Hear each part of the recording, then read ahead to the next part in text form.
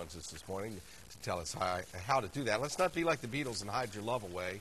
Let's bring that smile out here. Let's talk about, are there things that people can do to get a great smile without going to the dentist? Well, there's two answers to that. Okay. There is the simple things you can do at home that help, and the second thing is, the second answer is no.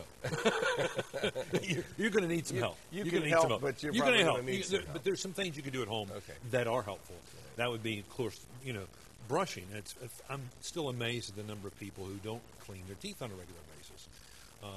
One of the things, a little trick of the trade is first brush with just water. I've never even heard of that before. Well, most of what happens if you use toothpaste on your toothbrush, you'll spend about 30 seconds brushing your teeth. And frankly, you need more time. And you need to have a systematic approach to brushing your teeth. Start on the upper, go around, come back on the inside, come back down the upper, go down on the lower and come back on the inside. So you have a systematic approach, brush first with water and then with the toothpaste. That'll help. All right. Now, I learned something today. I've never heard that brush with water before. Well, or you can use mouthwash if you prefer.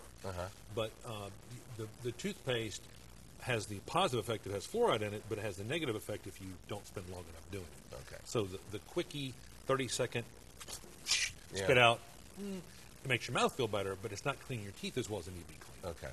All right. What are the dangers, then, obviously, of not seeing a dentist on a regular basis? Here, I'm asking a dentist this. This will be a good answer. Wait for this one. Well, specifically, there's a whole myriad number of things that can happen when you not see a dentist. Yeah.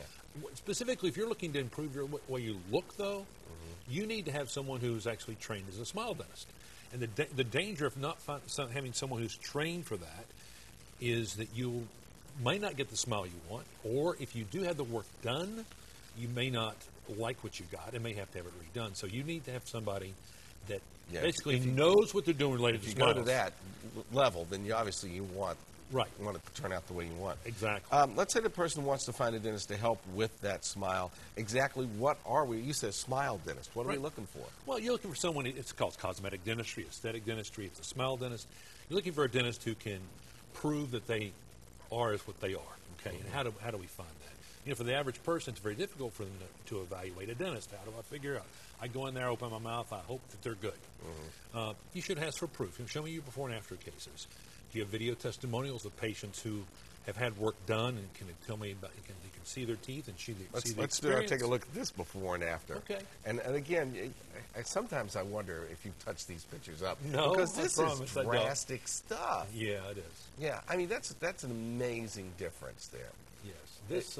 This young lady had suffered from a car accident, and she had basically her front teeth knocked out. And in the picture on the left there, you see a temporary appliance to help have some teeth in place.